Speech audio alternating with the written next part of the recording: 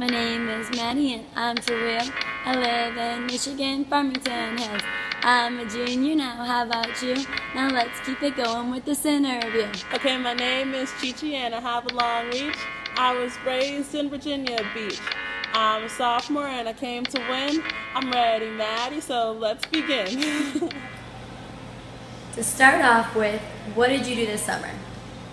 I stayed at home a lot, hung out with my family.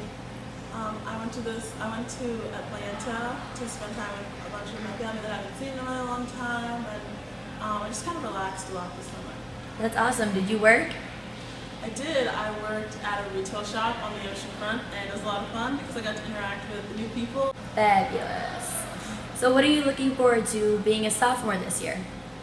I'm looking forward to being more comfortable just all around because I know things a lot more. I know the gym, I know my coach more, and I know what she expects, and I know what my team expects from me this year. So I'm just looking forward to a great and more productive season. So which game are you looking forward to the most this season? I'm personally looking forward to the game where we play VCU at VCU because I know my entire family is going to be there, and a lot of my club friends and family are going to be there too, so I'm really excited to see all of them. Nice.